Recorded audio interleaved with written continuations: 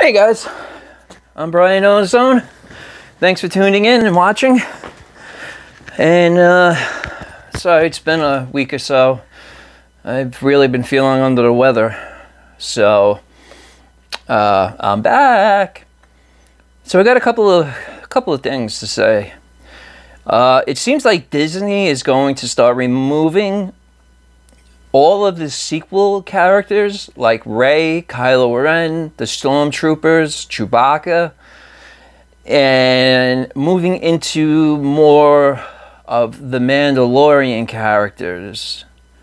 Even Luke Skywalker, thank God.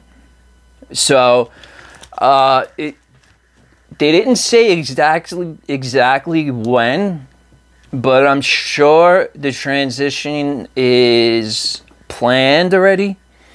They may modify things if they're going for the Mando look.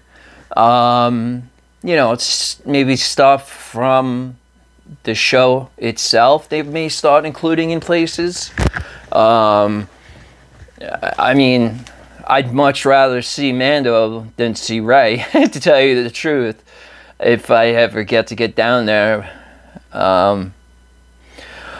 Also, it seems that we're going to have a reunion between Robert Downey Jr. and Jon Favreau. Robert Downey Jr. seems to be coming to one of Disney Plus Star Wars shows. I've learned he will be playing Grand Admiral Thrawn. Now, picture him as the Thrawn that was in Rebels. You think he can pull off that demeanor? I think he's got the swag. I think, you know, with his Tony Stark attitude, I think he would bring a new and better vibe to Grand Throne Admiral Thrawn, sorry.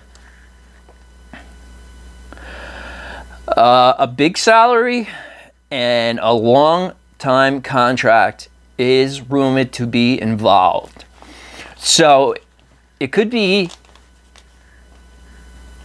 let's call it the Mandoverse. Most of these shows are spin-offs from The Mandalorian. Now we know that Guru's gone, and I would bet the farm, like Pelly would say, or bet the fort,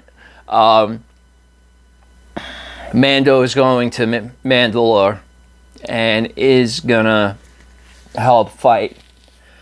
Now that he has the Darksaber, he is the one that is to sit on the throne.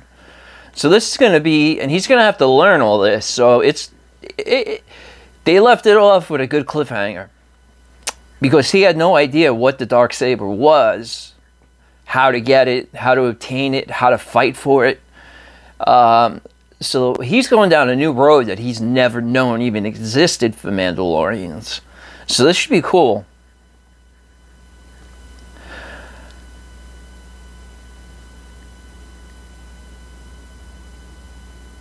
And one more thing, I mean, with Robert Downey Jr. coming to play Grand Admiral Thrawn, him and Jon Favreau have worked together since Iron Man for years. So they kind of know what each other can do.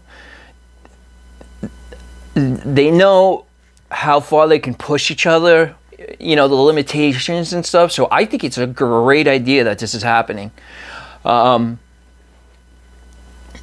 And like I said, the Mandoverse is going to be great across the chart. I mean, we even have Luke Skywalker in it now. I mean, that's just mind-boggling. But it's also something that we needed. We needed this since Jedi. I watched Empire of Dreams yesterday. And Mark Hamill, in an interview, even said after Jedi was over, he would have liked to see what Luke Skywalker's adventures would have been after Return of the Jedi. where it would have taken him, what he would have done, how he would have acted, reacted. I mean, there's so much. There's also a rumor now, since Luke Skywalker has been on The Mandalorian, and it's been absolutely nothing but great feedback, he may be getting his own show as well. Something in the range of Skywalker and the New Jedi Temple, or, you know, somewhere in that something to do with that. So maybe that's where we're going to see Goguru in that show as well. We're gonna see him teach Goguru how to be a Jedi, or how to become a Yoda. Who knows? I don't know. You never know, you know. So, you know, they announced the other day the dates of when everything's coming out. It seems like we're going to be getting a lot of coming out this year later on. The Book of Boba Fett, I'm really looking forward. I'm looking forward to all of them, actually. I mean, even Lando, I'm looking forward to. Paul Bettany, he's the guy who played Vision and also Dryden Voss in the Solo movie. He said he would come back to play Dryden Voss again. And remember, in Solo, Kira and Lando did have a conversation about him squaring a deal off with Dryden and Crimson, you know, so, you know, we may see what that was. Who knows? You know, there's a lot of things that we don't know, but I hope we do get to see it. So, guys, thanks again. I'm Brian Ozone. This is my YouTube channel. Please subscribe, like, and comment. I also have a Facebook page called Star Wars Everything and Anything. It's a buy, sell, trade discussion group where you can discuss, buy, sell, trade, everything and anything. That's why it's called that. So please go over there and join. Please tell your friends and family, Star Wars fans, to subscribe to my channel, because it's all about Star Wars. So again, thanks for watching, and tune in next time.